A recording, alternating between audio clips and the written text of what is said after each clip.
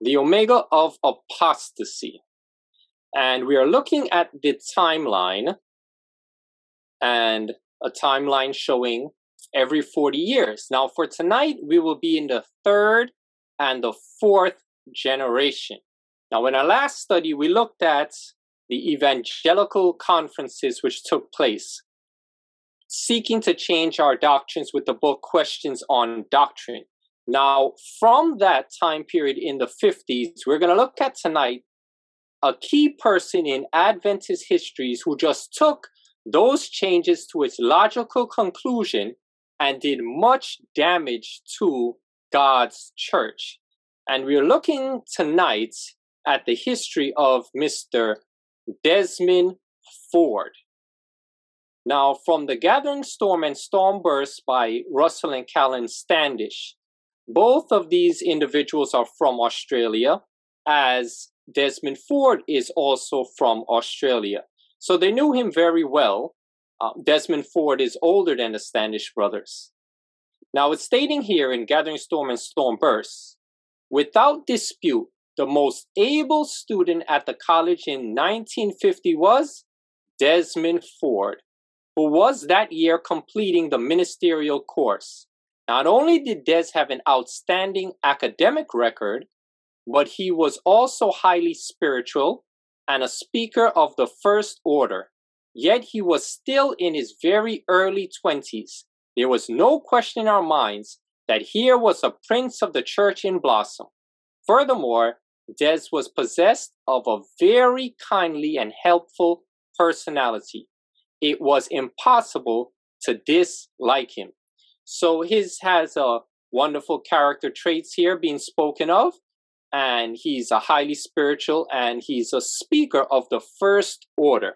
So God gave many gifts and talents to Desmond Ford, and this is his starting, and he was completing ministerial training in Australia.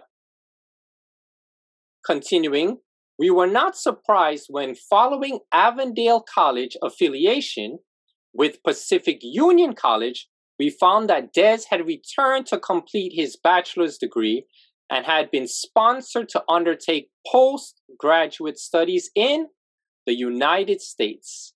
It was at this time that he met Robert Brinsmead, who was studying as an undergraduate in the college. There is no doubt that Brinsmead and Ford spent considerable time in discussions, for each was interested in the other's acute perceptions. Robert Brinsmead, another Australian.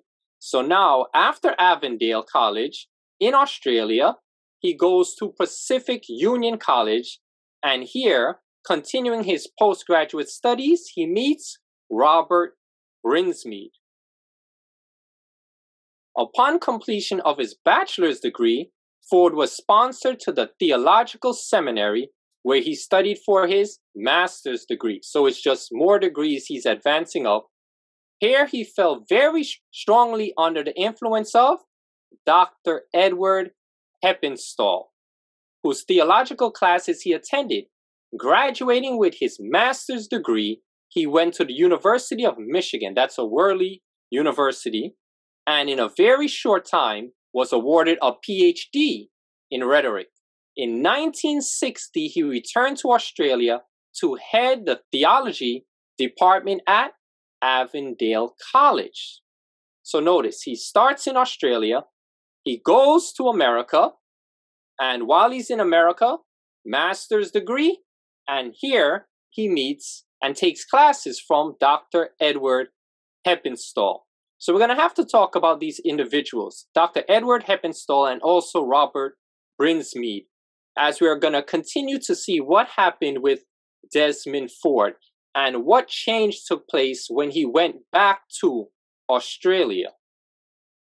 New theology advocates. In early 1979, the more than 2 decades of controversy birthed by the release of Questions on Doctrine began to rise to a new level. For some time it had been evident to certain ones that the popular evangelical gospel often labeled the new theology with its belief in original sin, the pre-fall humanity of Christ, salvation by justification alone, a finished atonement on Calvary, and the imperfectibility of Christian character, produce inevitable tensions with the sanctuary doctrine as historically taught by Seventh-day Adventists. In the spring of 1979, tensions came at last into the open with the publication of Robert Brimsmead, 1844, Re-Examined. So these are the topics. Now, Robert Brimsmead falls under the New Theology, and he had learned that also from his teacher there in Australia, William from Fletcher, and this New Theology is continuing on. And here Robert Brimsmead writes 1844 Re-Examined. Now, when the book Questions on Doctrine came out, it was printed in 1957, and thousands of copies were mailed free of charge to every religious college and seminary library in the world, in the hope that they would be convinced that Adventists were like them in beliefs. Questions on Doctrine filled with error spreaded throughout the world. So let's talk about that book of Robert Brimsmead. In 1844, Re-Examined, Brimsmead disputed the biblical foundation of the Adventist sanctuary message in Daniel 8 and 9. Of course, these are the chapters. Insisted that the book of Hebrews taught the immediate entrance of Christ into the heavenly most holy place at his ascension, and sought to dissuade Adventists from resorting to Ellen White for a defense of the church's historic stand, on the grounds that, in his view, one such as Ellen White can possess a genuine spiritual gift while at the same time misusing it. That makes no sense. In other words, Brimsmead claimed Ellen White could still be seen as a genuine prophet while presumably being wrong at times in both teaching and lifestyle. So therefore, Ellen White is being disqualified from one of the qualifications of the true prophet, in his estimation, Robert Brimsmead. Because when you read books like Early Writings and The Great Controversy, it says exactly the opposite of the error Robert Brimsmead is bringing forth in his book in 1844, Re-Examined. Because, of course, these books and the Bible teaches clearly that Christ went from the holy place into the most holy place. And when he ascended, he did not go into the most holy place. And this is once again evangelical doctrines. The theological alignment of Desmond Ford and Robert Brimsmead throughout the 70s has been documented by sympathizers to their cause. Both Ford, in his previous position as chairman of the Avondale College Theology Department, and Brimsmead as editor of Present Truth, later Verdict magazine, exerted their influence during this time in the promotion of the aforementioned evangelical doctrines. Now, these are the doctrines. In yellow: original sin, the unfallen nature of Christ, righteousness by faith as justification alone, justification as declarative only, and character perfection as an impossibility this side of heaven. Everything you see there in yellow is error, and it is Babylonian teachings. And these teachings, Robert Brimsmead and Desmond Ford, who sat up under and became friends with Brimsmead, and then Desmond Ford will deal with Heppenstall, these are what they start to advocate. And just as Satan would have it, when Desmond Ford comes back to Australia, he's now a teacher there in Avondale College, and Satan has him spreading doctrines of devils to those young students preparing for pastoral ministry. So now let's look at two men, Heppenstall versus Andreasen, M.L. Andreasen. Millian Lawrence Andreasen was born in 1876 and died in 1962.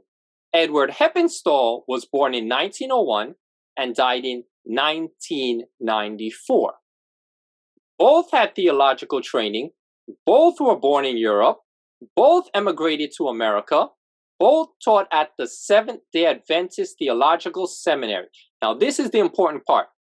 Both of these men taught at the Seventh-day Adventist Theological Seminary, where they had students and individuals up under them to be taught.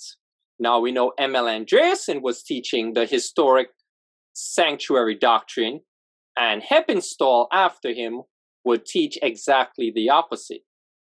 Both were significant writers and speakers, and both address in particular the atonements. These are prominent figures who taught thousands of ministers at the seminary and thousands of members through books and writings. Every religious group has prominent teachers who shape in some measure the thought of the broader church. And all it takes is a single generation to significantly change a teaching. One historic belief, a generation passes off the scene, a new generation comes, and a change can take place. No two individuals had a greater impact on Adventist thought in the last century than these two men. Who? Heppenstall and Andreasen. Andreasen is known especially for his book, The Sanctuary Service, which makes a detailed examination of the Bible teaching on the sanctuary. In particular, his chapter near the end of the book, The Last Generation, has stimulated Jesus-loving Seventh-day Adventists since that book's publication in 1937. The Sanctuary Service by M.L. Andreasen, and it has a chapter there dealing with the last generation. But Heppenstall was another highly influential figure who also wrote books, including Our High Priest and The Man Who Was God, in which he addressed many of the same pieces. And that's from Heppenstall versus Andreasen on the Atonement by Pastor Larry Kirkpatrick. Now, what's interesting is when Vance Farrell, who wrote the book Our Evangelical Earthquake, going over questions on doctrine and that history, Vance Farrell, when he was at the seminary, let's see what happened when Vance Farrell was at the seminary. Just as I was graduating, that's Vance Farrell, the decision was made to move the seminary to Berrien Springs. I was now beginning my second year at the seminary. Now look at the years. Those meetings, spring 1955 to spring 1956, and the preparation of the General Conference subsidized book, Questions on Doctrine, 1956 and 1957, which resulted in something of a doctrinal sellout to the Protestants, were primarily held during the time I was attending the seminary, summer 1955 to summer 1958, next door to where many of the meetings were conducted. Now, this is all God's providence, having Vance Farrell there at this time when all of these things are taking place. God had a work for Vance Farrell to do. As a result of those ongoing meetings, changes in some of the doctrinal teachings at the seminary became noticeable in my second year there. A finished atonement at the cross and diverse positions on the nature of Christ began to be made. Notice that the book comes out 1957. Vance Farrell is in the seminary. And while he's in the seminary, around this time period, they didn't waste no time. And at this time period, Vance Farrell is saying changes are being taught to the individuals there at the seminary, which are going in line with the book Questions on Doctrine. A finished atonement at the cross and diverse positions on the nature of Christ began to be made. These men wasted no time. And remember, Heppenstall is there. Unexplainably, I was the only one. Notice that Vance Farrell is the only one who took vigorous exception to the such changes in the classes. I would quote Bible and Spirit of Prophecy and protest while other students remain silent. Now, this is the sad situation which takes place. God is looking for real men, men who will stand true, men who will stand for the right though the heavens fall. And other students, I'm sure, there with Vance Farrell would see and hear these errors. But Vance Farrell said they remained silent. We must speak out when these errors are coming in. They wisely knew that keeping their jobs and or ensuring placement was more important than fussing with teachers about a matter as small as changes in doctrine. That's how they viewed it. But these changes are not small at all. They are major. But sadly, they remain silent. And this is what we see in our church today. Many pastors, many members in the church, they know that the pastor is teaching error. They know that the elders are teaching error. Not in all churches, but in many churches. But those members, they sit there and they say nothing. If we know it's error, we must bring this to the attention of the people, and it must be addressed. This is one of the worst evils against God, to remain silent in a religious crisis. But Vance Farrell is there and he's not keeping quiet. I did not make myself a nuisance, yet I did speak up. Amen. Heppenstall was especially irritated about this. However, he was an interesting man. It was not until later that I realized he actually liked to see someone in his classes who would stand for something. Heppenstall was his major professor, and he took more classes under him than anyone else. So if Vance Farrell has so many classes with Heppenstall, he knows full well what is being taught because he's hearing it directly from Edward Heppenstall's mouth in class. One day, Heppenstall concluded his class lecture with a quotation from Augustine, the Catholic monk who could not control his passions, yet was sainted by the papacy because he preached absolute submission to the Roman hierarchy. The statement was this: love God and do as you please. What a concept. Taken from The Story of My Life by Vance Farrell. Now, Bishop of Hippo, Augustine, I gave the background about this man, Bishop of Hippo, Augustine, in a message I did. You could look on Cleaver of Truth YouTube channel called The Nature of Sin and Man. And Augustine is the one who really started the doctrine of original sin. Now notice, Heppenstall now, he is giving quotations from Augustine, who is a Catholic. So here we see, as Daniel 11 verse 41, the king of the north entering into the glorious land. Here we see Catholic doctrines coming into the church here at the seminary, being taught by Edward Heppenstall. So sad. Vance Farrell said, years later, I learned that the year after I obtained a Bachelor of Divinity and left the seminary, Desmond Ford arrived from Australia. I was told Heppenstall and Ford did very well together, especially since Ford himself was full of theological half-truths. Once again, The Story of My Life, Vance Farrell. Look at what's the timing of all these things taking place. Vance Farrell is there. He sees all this and he's able to write our Evangelical Earthquake to give us, God's people, a true understanding of what took place. And Heppenstall takes over just after M.L. Andreasen, just as Satan would have it.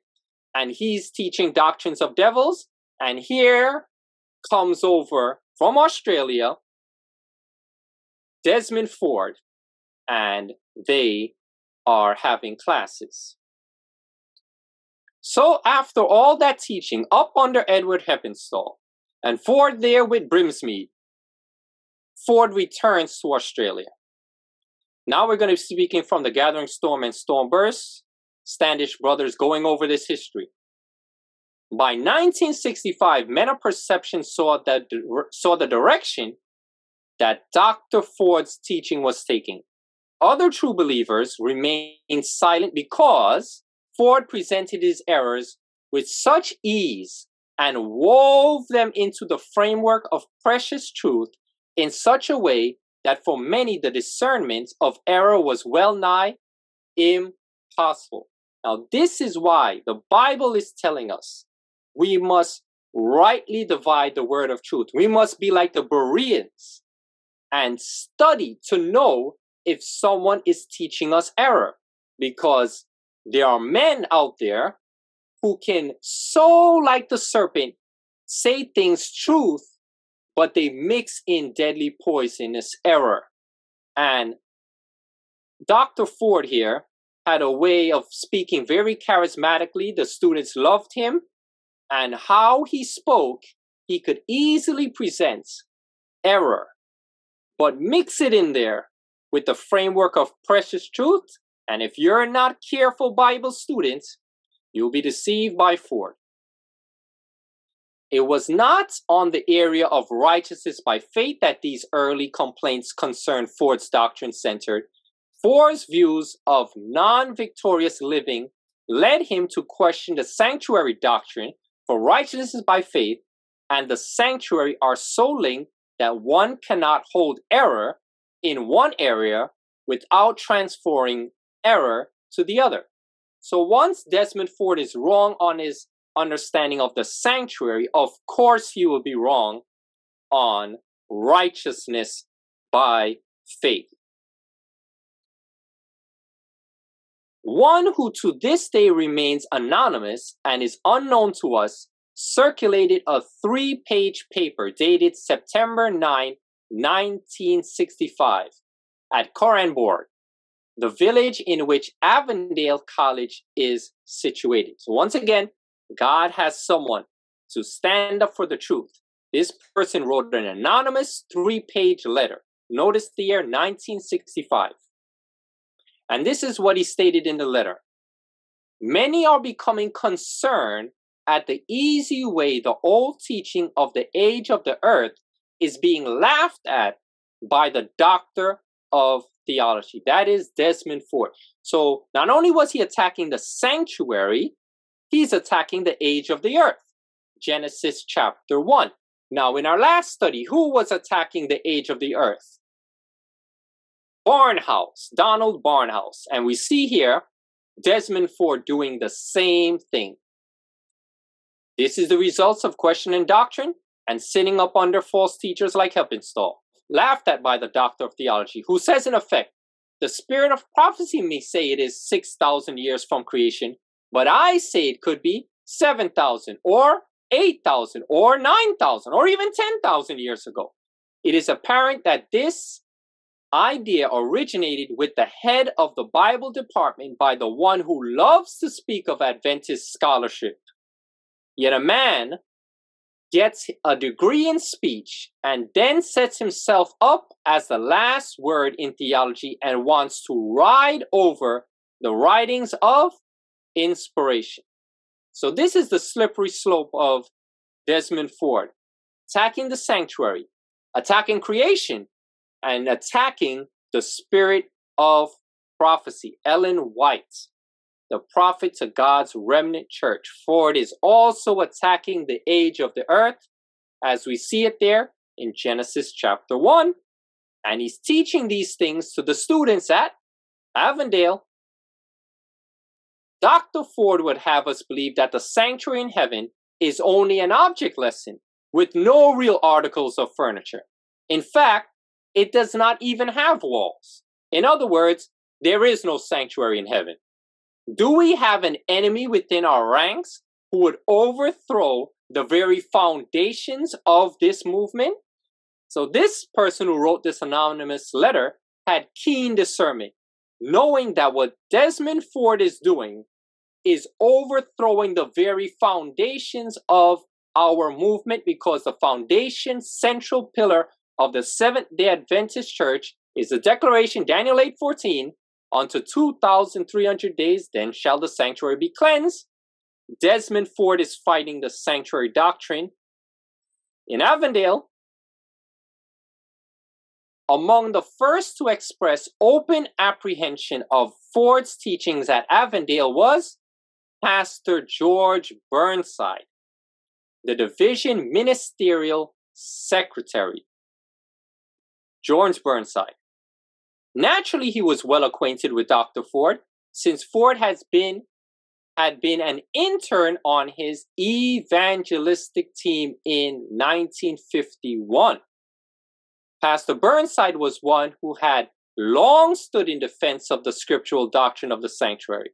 In Pastor Burnside's own homeland, he had seen in the late 1950s the president of the North New Zealand Conference, Pastor Robert Grieve, apostatized on these very points of Adventist understanding. The church had quickly recognized the error and had dismissed him from the ministry. Tragically, a number of other promising young workers were lost to God's truth at the same time. So sadly, when error comes in, there are many casualties, and sadly, young workers were lost to God's truth. And here we see by the teachings of Pastor Robert Grieve. But notice again, what position did he have? President of the North New Zealand Conference. Now, this is how Satan works. Satan wants to infiltrate the leadership, have them accept error, and with their high position, they'll pass it down, and the deadly error, like a cancer, spreads in the church. Pastor Robert Grieve, North New Zealand president of the conference. So this is just how Satan would have it, and so it was then, so it is now. Another church leader who I mentioned earlier was Pastor W.W. Fletcher in the late 1920s, while teaching at Avondale College, also had espoused these views and had been lost to the work of God. He had been a most capable leader and had between 1921 and 1923 been president of the South Asia, notice this, division. President of the South Asia division, preaching error. But he was lost to the cause. He was dismissed, and Robert Grieve was dismissed. And Satan, still wanting to push this new theology to infect the church, two men who espoused it were dismissed, W.W. Fletcher and Pastor Robert Grieve. So the devil is trying once again, and this time he's going to use Desmond Ford to bring the same error. On more than one occasion, ex-pastor Robert Grieve in writing expressed amazement that Ford was upheld while he had been dismissed for propagating precisely the same doctrines. He's saying, this is not fair. I taught what Desmond is teaching. I was dismissed. He's teaching it. He's not dismissed. He demonstrated much greater care than did either Fletcher or Grieve in Australia, or Ballinger in the United States, in making his views public. Now notice how Desmond Ford works. Indeed, much of the early concern for Dr. Ford's presentation was initiated by the statements of his students, who asserted that they had been taught that which Adventists could not approve. Yet when Dr. Ford spoke in public, little if any of this error was detectable in his sermons. So he was working clandestinely. When he's preaching in public, he's not bringing out this error, but he's infecting the students in the classroom behind closed doors, teaching doctrine of devils. So this is how Desmond Ford was not immediately dismissed, because he's working like a serpent here. In 1965, Pastor Burnside was a guest speaker at Victorian Conference camp meeting. After preaching on the sanctuary, he was confronted by 5 ministerial interns. 4 of them subsequently left the ministry. 4 out of 5. Once again, this is what happens with error. Who told him that they could not agree with his presentation. Why would they disagree with Pastor Burnside's presentation, who preaches a "Thus saith the Lord" on the topic of the sanctuary? Since Pastor Burnside had presented the Adventist position on the sanctuary, he was perplexed by their disagreement with his presentation. Questioning them further, he found that each believed that Christ had entered into the second apartment at the time of his ascension.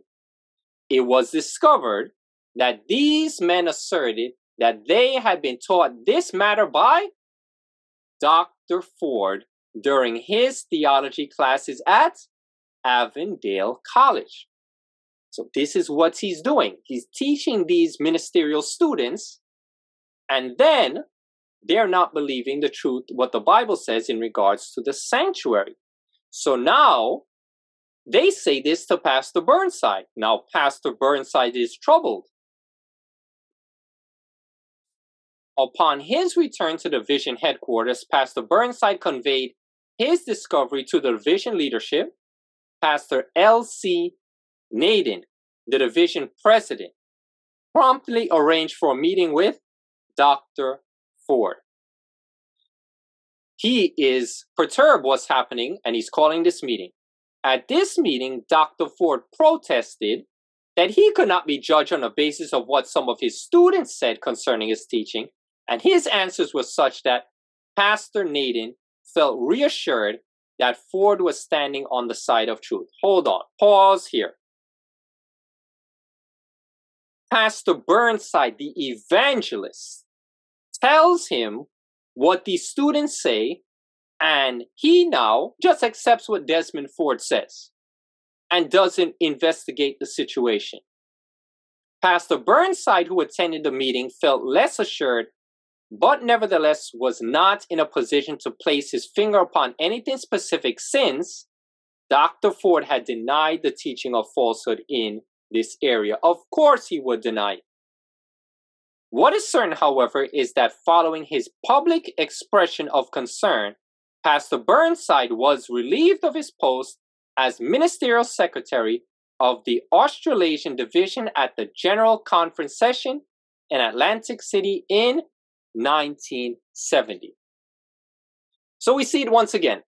The pattern continues. Someone stands up for the right, just as M.L. Andreasen did, just as Al Hudson did. They tell their concern to those in leadership, and for their fidelity to God, they get dismissed. Pastor Burnside was relieved of his post at ministerial secretary. So we're seeing these men at the leadership positions are being used by the devil, and the righteous men who stand forth, Satan is working through the leadership to have them cast aside. As it was then, so it is now. It was Ford's series of articles which soon alerted many of the experienced evangelists in the field, men such as pastors J.W. Kent, these are Australian, George Burnside, Australian, and O.K. Anderson. And what's interesting with O.K. Anderson is the brother of Roy Allen Anderson. However, these two brothers are total opposites, like Cain and Abel. O.K. Anderson was standing for the right, though the heavens fall. And they took concern with what Desmond Ford was doing when Ford started writing articles, and they read these articles. And they immediately detected that they contained error, and these men were deeply concerned. And many of these men were up in age now. But they knew what Ford was doing was indeed spreading error there all throughout Australia, and something had to be done. Pastor Burnside tried. He's cast aside from his position. So to the consternation of many of the concerned brethren. Now, the concerned brethren were a title or a group. These are the same evangelists and pastors who stand up for the truth. They are referred to as the concerned brethren because they are deeply concerned when they heard what Desmond Ford is teaching and writing in Australia. The concerned brethren. The division leadership appeared to throw its authority behind the teachings of the theology department at Avondale under Dr. Ford. Why?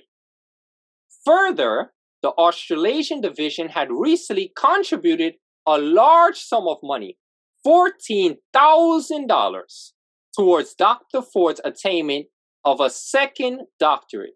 So they're funding him to continue on his education, for him to get higher educated in false education, to come back and poison Australia. Among the concerned brethren, there was a sentiment that objected to the provision of this money. They believed that it was ill spent because Dr. Ford had returned with concepts foreign to the Seventh-day Adventist faith, although well accepted within Plymouth Brethrenism. Further, Dr. Ford had been a most popular speaker at camp meetings and many other large meetings within Australasia. So he's a popular preacher, Desmond Ford. People love to come out and to hear Desmond Ford, how he speaks. But he speaks in error. Not only was Dr. Ford a much admired speaker throughout the Australasian division, but now a huge number of his students were pastors preaching in the same vein as he. They sat up under Desmond Ford in the classroom. Now they finished Avondale education. Now they're a pastor. And what are they preaching?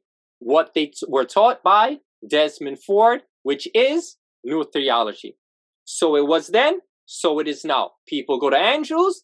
They think that they can master divinity. They come out under new theology. And what are they teaching in their churches? The same errors that Desmond Ford has been teaching. So this is why we need true education centers that preach a thus saith the Lord, founded upon the Bible and the spirit of prophecy, not with these theologians, which many of them are from worldly universities, teaching in accredited Adventist schools. Now, they brought Ford before the Biblical Research Institute. Another meeting is set up. A meeting was arranged for the concerned brethren to present their objections to the teachings at Avondale College to the Biblical Research Institute of the Australasian Division. So this is a big meeting here. The Australasian Division, that the concerned brethren can now voice their concerns to what Desmond Ford is teaching at Avondale. Eventually, 16 brethren presented their concerns to 20 church leaders selected division-wide. The meeting convened at Avondale on February 3rd, 1976. Only one tape recorded was permitted on the understanding that a copy would be made available to the concerned brethren. But, in fact, this was not to be, for the tape was kept subsequently under stringent control at the Australasian Division headquarters. You see the slope? When these men are being used by the devil, they will also lie. So they say that the tape recording would be available. Then after the meeting takes place, you're not going to get the tape. And why would they not spread the tape? Because these men of God, the concerned brethren, rebuked Desmond Ford. And because he had not a thus saith the Lord to defend himself, they didn't want others to see that these men of God put Desmond Ford to shame at the meeting. So they want to keep the tape of that. No, only we're going to keep this and keep this locked up. This can't go in the open. These are the type of men working in leadership. They are liars. Desmond Ford before the Biblical Research Institute. Many of the senior men were deeply disturbed as they heard long-held pillars of our faith rejected. Now, the 16 men there each had different doctrines that they were defending.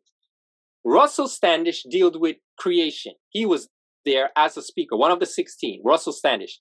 Pastor Kent was also there. Pastor Kent at last could stand it no longer.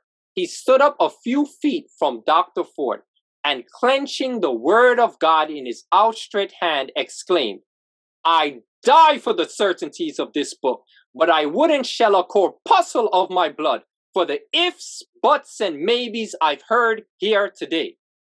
It was a moment of high drama. The 86-year-old champion for truth had lost none of his lust for the defense of God's message in the heat of the battle. Russell Standish said this meeting was electric, and he wished that others could have heard it. But as you well heard just now, that tape meeting did not see the light of day. A not inconsiderable number of pastors appeared to sympathize with Pastor Kent, who later in the day stood up and expressed the following sentiments. "I've spent a lifetime defending of our faith against such ideas as Dr. Ford expressed today. But while I defended our faith on these issues against ministers of various faiths, I never believed that the day would ever arrive when I would have to defend them against a Seventh-day Adventist minister." Pastor Kent having to defend the truth against a Seventh-day Adventist ministers. So the sad thing which took place is the conference leaders there, those men who met with the Biblical Research Institute, they sided with Dr. Ford, even though he had no Bible truth to defend his claims. In the same year that happened, Dr. John Clifford, he was one of the 4 laymen who was there, and Russell Standish co-authored the first book written exposing the errors of Dr. Ford. Now, with the pattern, we have here Russell Standish and the layman by the name of Dr. John Clifford. They wrote this book exposing the errors of Dr. Ford. What do you think will be the results? Well, for this, Russell was stripped of his eldership in the Nuwandig Church in the Victorian Conference. He was ordained an elder at that church, Russell Standish, for writing that book with Dr. John Clifford. That local church there stripped him of his eldership. We see the pattern over and over and over again. In 1976, then termed the Australasian Division Biblical Research Institute confirmed the alteration in faith in the midst when the members supported Dr. Desmond Ford's new theology teaching and told a group of 11 faithful pastors in the report, following a discussion approved by the division leadership from February 3rd and 4th of 1976, they stated, "The senior ministers, as represented by those speakers, concerned brethren, were somewhat unaware of the movements in Adventist thought and the style of doctrinal presentation in recent years, a fact which explains their reaction to some contemporary expositions." So they use all this wordy language just to basically say, in plain English, we accept new theology, and too bad for the concerned brethren, we accept this, and so it is so. Now, to make matters worse, Desmond Ford is transferred to PUC. Now, once again, we are seeing Desmond Ford is, as a cancer, spreading throughout Australia. Rather than the men in leadership quench it, they side with Ford and they accept new theology. Now, rather than have that error there localized, Satan wants it to spread. So therefore, they're going to transfer Desmond Ford. Where? To America, to Pacific Union College. the transfer of Dr. Ford from the chairmanship of the Avondale College Department to the staff of Pacific Union College Theology Department in July 1977 came as a surprise to many, but not to those who had been cognizant of the moves afoot to implement this transfer to the United States. Moves had been underway for the previous 2 years. Just serpent style. They're planning these things behind closed doors. A number of men in the United States, not fully conversant with Dr. Ford and his talents, believed that if he were sent into an environment where there were many Adventist theologians, he would be dwarfed by such theologians. In May 1976, Colin approached Pastor Willis Hackett, Vice President of the General Conference. Remember, Colin Standish was also a teacher there in Avondale. He knew exactly what Desmond Ford was doing. He knows about it. He spoke with Desmond Ford in Australia. At this time, the decision to transfer Dr. Ford to Pacific Union College had been taken. Colin expressed the view to Pastor Hackett that a serious mistake had been made. Pastor Hackett indicated the thinking was that in Australia, Dr. Ford was a big fish in a little pool, but that in America, he would be a little fish in a big pool. And Colin Standish says that there is no person who could stand up to Dr. Ford here in America, and he will be a mighty fish in a mighty pool if you send him to America, and no one can withstand him because his intellect is higher than theirs, is what Colin Standish was warning them. But Satan wanted Desmond here in America to teach to more people. And of course, America over here has a seminary. So Desmond Ford was sent over to PUC. And Colin Standish knew what would take place when he comes over here. There was a scheduled meeting of Association of Adventist Forums with Desmond Ford as the featured speaker. His title, The Investigative Judgment, Theological Milestone or Historical Necessity. Now, when Colin Standish was in America, when Desmond Ford was over here in America now, everyone wanted him to speak in different places. Now, Colin Standish was the president over Columbia Union College there, and he refused to let Desmond Ford speak at where he was the president. He said, "You're not going to infect the students here." But Desmond Ford went to many places teaching these doctrines of devils.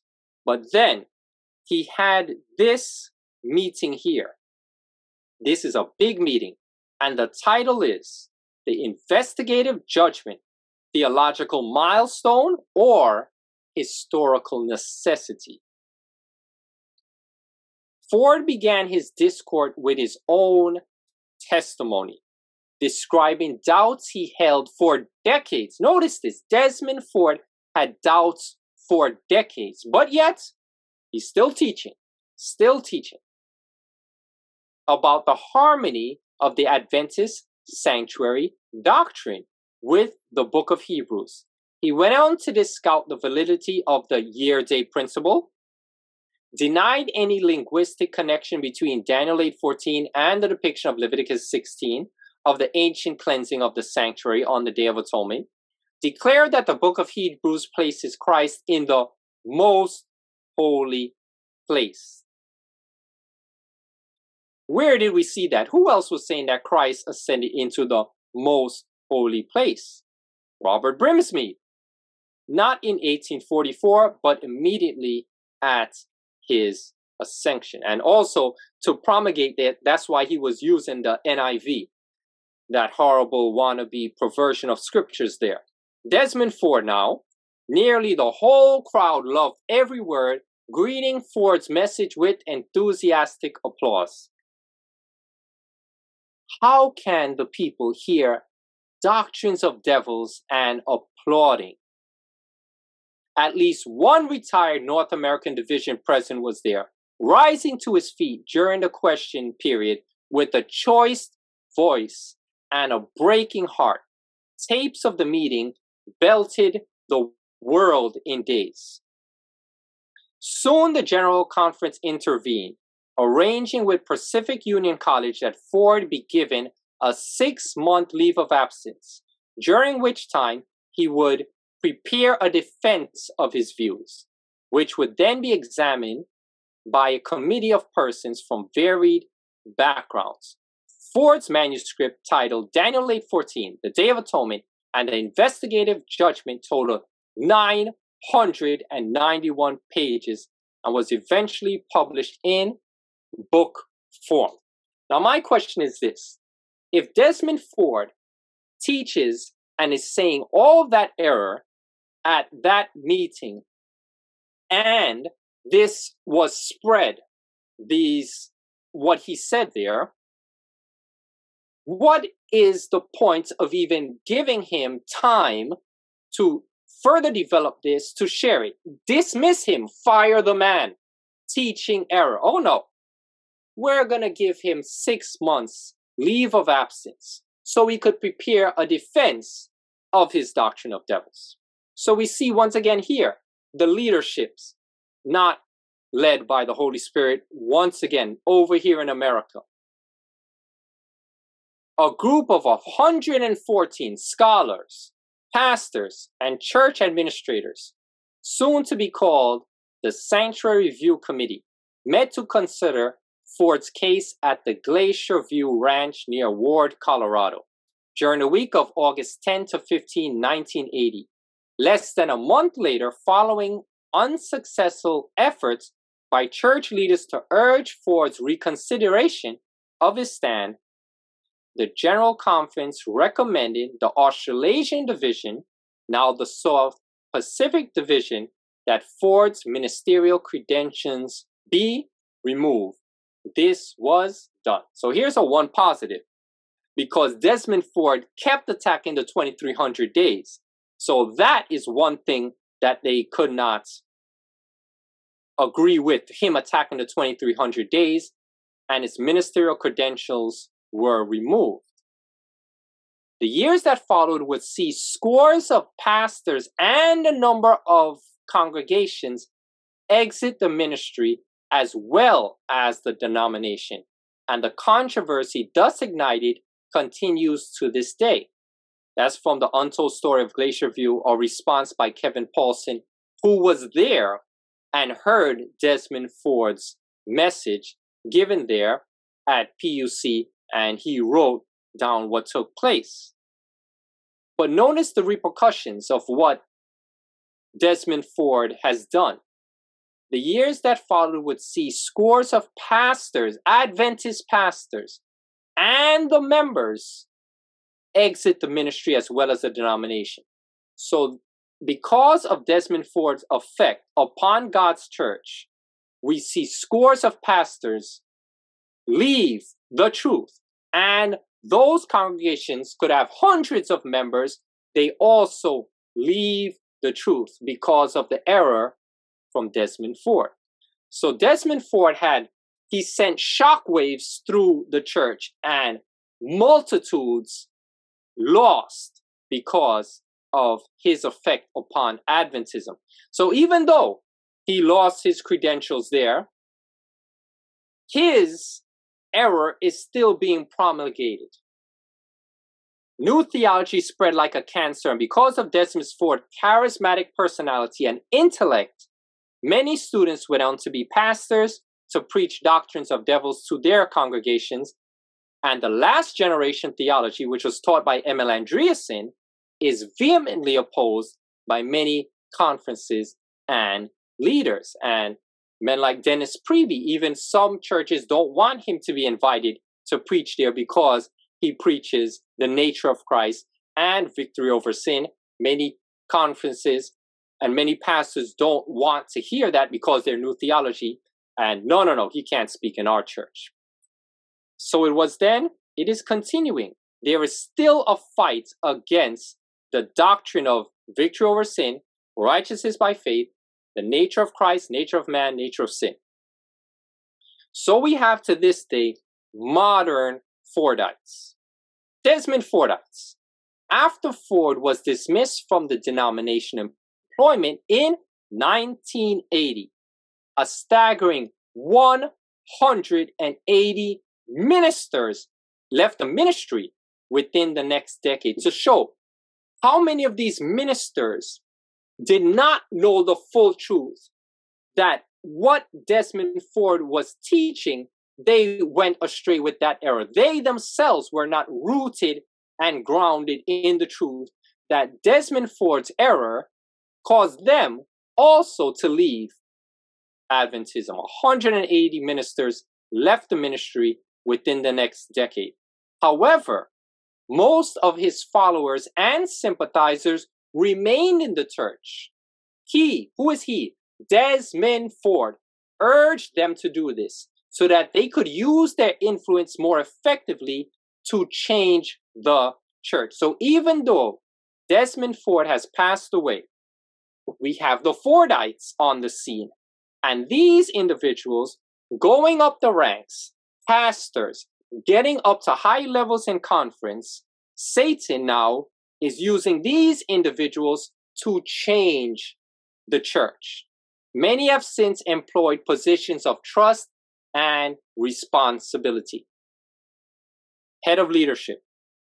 So new theology spread like a cancer, and because of Desmond Ford, it's spreading over and over throughout the church. The effects from questions on doctrine, the effects not only of Desmond Ford, but of all the students who sat up under Edward Heppenstall, who was over the theology department. Back to the statement in the Omega. The enemy of souls, Satan, has sought to bring in the supposition that a great reformation was to take place among Seventh-day Adventists. And this reformation would consist in giving up the doctrines which stand as the pillars of our faith. So these modern-day Fordites, who Desmond Ford said stay in the church and change the church, this is what's taking place, and individuals are giving up the doctrines which stand as the pillars of our faith, and the pillar of our faith is the law of God, the sanctuary, victory over sin, health message, all of these pillars, and engaging in a process of reorganization. Were this reformation to take place, what would be the result? The principles of truth that God in his wisdom has given to the remnant church would be discarded. Our religion would be changed. Principles of truth discarded. Our religion would be changed. Giving up the doctrines. Which doctrines? Well, the doctrines brought in by Edward Heppenstall and Desmond Ford. Which doctrines are being changed in Adventism now? The nature of Christ, righteousness by faith, investigative judgment, character perfection, sanctification, because what's being taught now is justification, declarative alone, not justification, being made righteous as it says in the scriptures and also in Thoughts from Ronald Blason. No. We are preaching justification is only a legal, declarative, forensic justification. No made righteous, only declarative, and sanctification. No, that's not necessary. We don't need to worry about sanctification. Where is this reorganization which is taking place? In this process of reorganization, the reorganization is taking place in the seminaries where those who go in there to be pastors are taught the new theology to spread it to the churches. So this new religion, which has come into Adventism, mimics Babylon in regards to that the standards which stands up for the pillars of our faith are being discarded, stating that you can't have character perfection. You can't live a perfect life in Christ. No. You just need this forensic justification like an umbrella that is always with you. Error. She says the fundamental principles that have sustained the work for the last 50 years would be as counted as error. Cleansing of the sanctuary, error for the new theology preachers. The day-year principle, error. Spirit of prophecy as authoritative in the church, no. Only when she says, I was shown. No. Not everything she said is inspired. Some things was just for her time. And all of this lies is to fight against the spirit of prophecy's authoritative position in the church, because what she writes goes against the new theology. So therefore, they need to demote Ellen White. Says our religion would be changed. Reverence in God's church, error. Male elders, error. Only pastors to be male? No, that's error. We want women pastors. We want women elders. Reverence in the church? What took place in June 7 to June 10 in the Southwest Region Conference? We saw devil worship, and the music leader thanked Carlton Bird for the invite. Who is Carlton Bird? He is the president of the Southwest Region Conference, and he loved all of that. And this is nothing new with Carlton Bird. He's been inviting non-Adventist singers to sing in Advent to Adventists time and time again, wanting C.C. Winans and all these worldly singers, Babylonians, come in to Adventism. This is what is taking place. The fundamental principles that have sustained the work for the last 50 years will be counted as error. You're saying this type of worship, this is satanic, demons are there? No. You're in error. We're praising God. So they would say. Now, Ellen White wrote in Review and Herald, May 25, 1905, she says, in the future, deception of every kind is to arise. Every kind. And we want solid ground for our feet. We want solid pillars for the building. She says, not one pin is to be removed from that which the Lord has established. The enemy will bring in false theories. What false theory will the enemy bring in? Such as the doctrine that there is no sanctuary. She knew, God told her that this would take place. The enemy, Satan, will bring in false theories, such as the doctrine that there is no sanctuary. Brought in primarily Desmond Ford. This, she says, is one of the points on which there will be a departing from the faith. Departing from the faith. Desmond Ford comes in, 180 ministers left the ministry within that decade, and their members also left the church as well. She saw it. God showed her. This is one of the points on which there will be a departing from the faith. Desmond Ford and the results from him. Where shall we find safety unless it is to be in the truths that the Lord has been giving for the last 50 years? The Omega of Apostasy. Then she says, books of new order would be written. And in the last study I spoke about, one of the books is Question on Doctrine. Let's look at some of these other books of a new order that would be written. Abominations. Look at this slide here. We see two books. Steps to Christ, the most translated book written by Ellen G. White. The book which teaches righteousness by faith. Beside that book, you see here, Steps to Jesus. But we see at the bottom also Ellen G. White. But we're going to learn that that book on the right, Steps to Jesus, is not written by Ellen G. White. Now, the Bible says in Revelation 22, verse 18 to 19, "For I testify unto every man that heareth the words of the prophecy of this book, that if any man shall add unto these things, God shall add unto him the plagues that are written in this book. And if any man shall take away from the words of the book of this prophecy, God shall take away his part out of the book of life, and out of the holy city, and from the things which are written in this book." God does not play when people alter the word of God. And that has been done time and time again, just as Satan would have it, with all these perversion of translations of the scriptures. Individuals are taking things out, changing a "thus saith the Lord" to deceive mankind.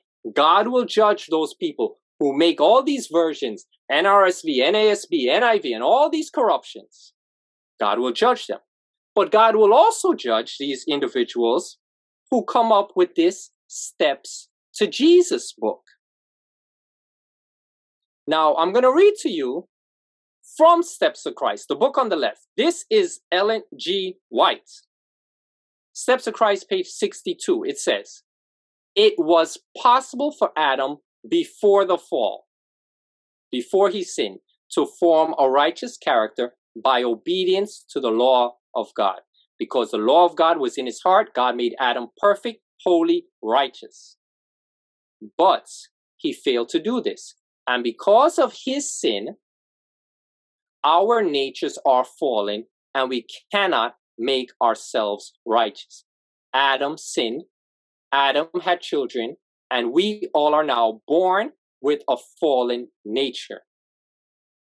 Since we are sinful, unholy, and we cannot perfectly obey the law of God, we have no righteousness of our own with which to meet the claims of the law of God. But Christ has made a way of escape for us. He lived on earth amid trials and temptations such as we have to meet. He lived a sinless life. He died for us. And now he offers to take our sins and give us his righteousness. If you give yourself to him and accept him as your Savior, then, sinful as your life may have been, for his sake you are accounted righteous. Christ's character stands in the place of your character, and you are accepted before God just as if you had not sinned. That is justification. Beautiful statement there, inspired by God. But I want us to notice the red. It says, but he failed to do this, and because of his sin, our natures are fallen, and we cannot make ourselves righteous. Now, in Steps to Jesus, the trustees of the Ellen G. White estate, they decided, we're going to rewrite Steps to Christ. Now, look how they rewrote that section from Steps to Christ, which I just read here on page 62. This is from Steps to Jesus. This is not Ellen White. This is the trustees rewriting. Listen to what it says. It was possible for Adam before he sinned to form a righteous character by obeying God's law. But Adam failed to do this. Because of his sin, we are all sinners, and we cannot make ourselves righteous. Because we are sinful and unholy, we cannot perfectly obey God's law. We have no righteousness of our own to do what God's laws require. They absolutely change what the spirit of prophecy stated, and they are teaching here original sin. Notice the prophet of God. But he failed to do this, and because of his sin, Adam, our natures are fallen, and we cannot make ourselves righteous. Ellen White mentions our natures are fallen. Books of a New Order says, but Adam failed to do this. Because of his sin, we are all sinners, and we cannot make ourselves holy. Original sin. They're saying that because of Adam's sin, we are all sinners. That is not what the prophet wrote. So notice, just as the nature of Christ is attacked in New Theology, so is the nature of man attacked in New Theology. And in these books of a new orders, these individuals, the trustees of the white estate, who rewrote the prophet's words, they changed it to teach original sin, which is Catholic doctrine coming from the streams of Augustine, Catholic monk, Bishop of Hippo. This is teaching original sin. Now the Bible says, Ezekiel 18 verse 20, the soul that sinneth, it shall die. The son shall not bear the iniquity of the father, neither shall the father bear the iniquity of the son. The righteousness of the righteous shall be upon him, and the wickedness of the wicked shall be upon him. Ezekiel 18:20 says, no one can get sin passed down to them. Sin is not passed down. Sin is a choice. You choose to follow God or you choose to disobey God. Sin, 1 John 3:4, is the transgression of God's law. So what is this book of a new order teaching? This book of a new order is teaching, because Adam sinned, we are all sinners. So therefore, they're teaching that sin is nature. So therefore, we'll always be sinning. As soon as you're breathing every second of every day from the baby just comes out the mother's womb, the baby is sinning because the baby is breathing, because the baby is alive, and because sin is nature, you are always sinning. So this is why their justification is an umbrella, because how can you get victory over sin if sin is nature? So the books of the new order is teaching the new theology so that individuals who read these books are infected with lies, and it goes all around the world. So this here really is abomination, and it should make everyone furious to realize that these men or women, whoever it was, who are so brazen, so bold, have so much gall, and so out of their place to think that they can change the prophet's words. Who do these people think they are? Ellen White wrote, letter 92, 1900, the Holy Ghost is the author of the scriptures and the spirit of prophecy. So what we read in Steps to Christ is the author of that is the Holy Ghost is the author of the scriptures and the spirit of prophecy. She says, these are not to be twisted and turned to mean what men want them to mean, to carry out man's ideas and sentiments, to carry forward man's schemes and hazards. Tell me if Ellen White was not a prophet of God. She wrote this, letter 92, 1900s. We see fulfillments in the Omega, the books of a new order, not only Steps of Christ. They've done this to the whole conflict series. They've done this to Ministry of Healing. They've done this to many of her books, rewriting them. And here it says, letter 92, 1900s. She says, her writings, these are not to be twisted as they did right here. They are not to be turned to mean what men want them to mean. They did it right here, books of a new order, to carry out man's ideas and schemes, fulfillment, to carry forward men's schemes at all hazards. Books of a new order. So this is where we are in Earth's history. When I'm talking about books of a new order, it's not only these books that teach that you can't get victory over sin and books coming in teaching blatant error. The books of the new order are the white estate rewriting in what they say modern English, because it's so hard to read Steps of Christ now. We need it rewritten. So these men are thinking in their warped mind that they are wiser than the Holy Ghost. The Holy Ghost couldn't write Steps of Christ so that everyone can understand it. So these men or women had to come on the scenes to change the prophet's words with the books of the new order. And you see what they teach?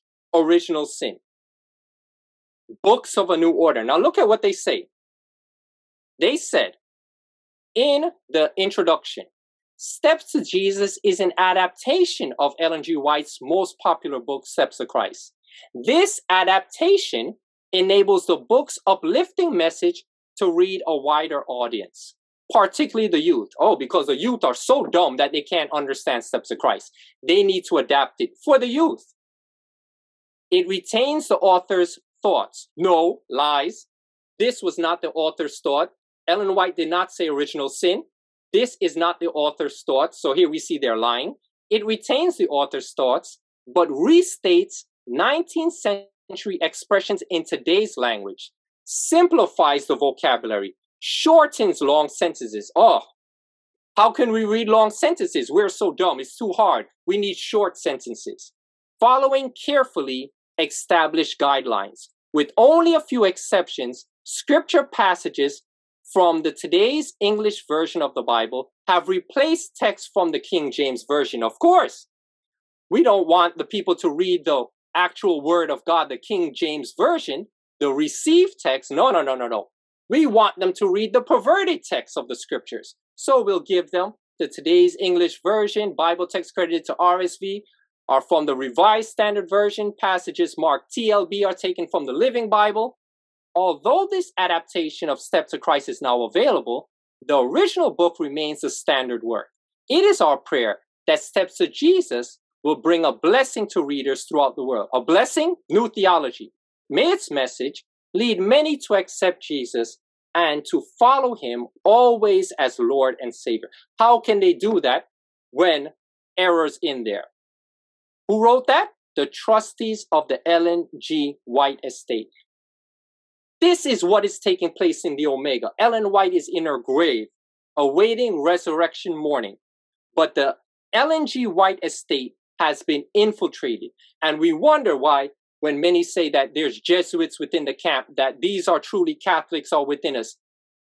Because of things like this taking place, no true Adventist who believes in the spirit of prophecy would be that bold to think that they can change God's word. You are smarter than the Holy Ghost.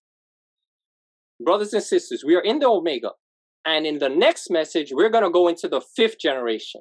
And if you think what we saw today in this message is bad, it's only going to get worse in the 5th generation. Satan is going crazy in generation number 5. Brothers and sisters, get ready, get ready, get ready. We looked at generation 4 and we're going to go to generation 5. Do not miss generation 5 as we continue the Omega of Apostasy series. Let us pray. Father in heaven, we are truly living in the last days. Men have altered inspired writings and trustees of the White estate. Lord, I pray that they would repent. I pray that these books will be taken away from the Ellen G. White app, taken from the website of the Ellen White website. Lord, men have been deceived by devils, or they're Catholics, or they're Jesuits. Lord, we have been infiltrated. And I pray that men will repent before it's too late. You said in Ellen White's writings that pastors will suffer 10 times worse than the lake of fire. How much more individuals who change inspired writings? Lord, I pray that they would repent. I pray that your people will be awakened as we're in the Omega of Apostasy to study their Bibles as they never studied it before and read the spirit of prophecy to be prepared for what is coming upon this earth. And we thank you in Jesus' name. Amen.